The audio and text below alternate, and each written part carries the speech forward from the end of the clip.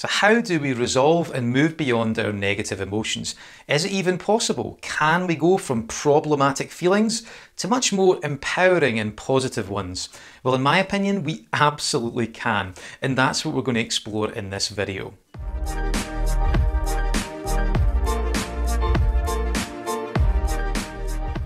Hi, I'm Stephen Burns from Solutions in Mind, and in this video I'd like to share with you a crucial distinction that can help you resolve and move beyond your negative emotions.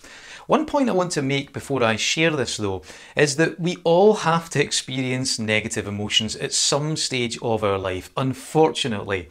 If you hear someone telling you that you can entirely conquer your emotional state, that you can eliminate all negativity and bad feelings from your life, then I would suggest that that person is lying. There's a good chance they're trying to sell you a book or some kind of seminar. We all have to experience negative emotions. In fact, it's a natural way that we learn and progress as a human being. However, what I'd like to share with you is a little tip, a little technique that you can use so that you don't have to stay in the negative emotions for too long, that you learn what needs to be learned so that you can let them go and then move forward as a person. So the tip involves something called dissociation. Now, by the way, there are lots of ways to deal with negative emotions and it is a complex subject, but this is a really useful starting point.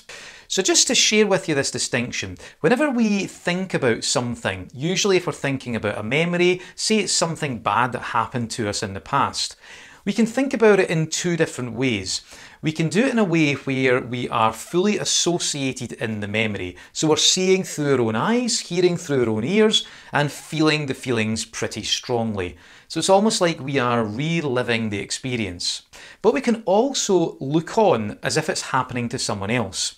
So this is almost like where we have stepped out of the memory and we're looking back on it from an observer's perspective. It's kind of like if someone was to have filmed the entire experience and you then watch the video back, what would you actually see? So this first distinction, where you're in the movie or in the memory, is what we call associated. But when we're looking at ourselves as if it's happening to someone else, that's what we call dissociated. And dissociation is really powerful, it's massively useful for two main reasons. The first is it allows us to lessen the intensity of that experience. It's almost like nature's way of healing, of allowing us to just get some distance, to get a bit of a break from the intensity of something that's happened to us. Because when we see ourselves, when we walk far, far away from that experience, then all of a sudden the emotional intensity starts to lessen. Because it's kind of like it's happening to someone else. We're giving ourselves some distance. You can try this right now.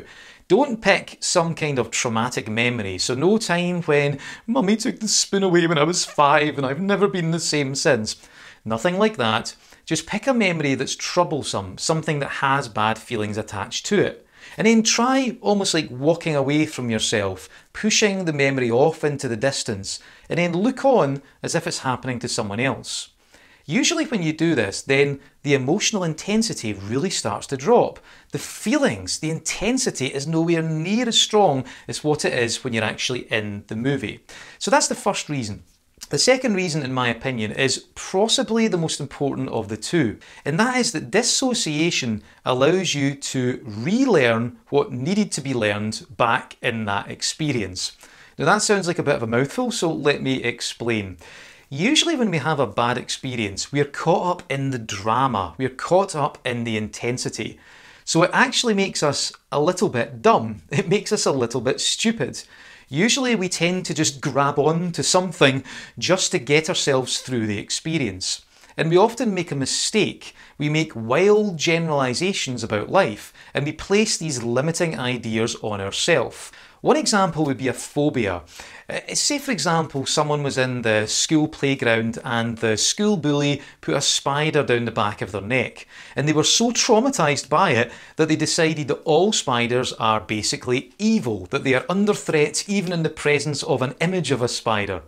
That would be a massive generalisation, unless of course you lived in Australia, and then that's a good time to have a spider phobia. But it's where the emotional intensity has caused the person to buy into some kind of limiting idea. It's made them temporarily dumb or stupid. And this idea has just stayed solid and fixed over time. So actually, by going back to these memories and seeing them from a dissociated perspective, then it allows us to look on and go, interesting. Because the intensity has been lessened, we can actually look on and learn what really we should have learned back then. We can update what we had actually drawn from that particular experience.